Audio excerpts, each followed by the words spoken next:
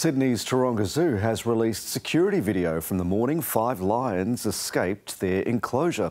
One camera caught the cubs and an adult male leaving their pen through a hole in the wire. Another shows the animals roaming around on the outside of the fence that was meant to contain them. The escape last month prompted an emergency shutdown. Visitors who had been staying overnight were herded into toilet buildings. The zoo's management says a second fence around the perimeter meant that the public was never in danger.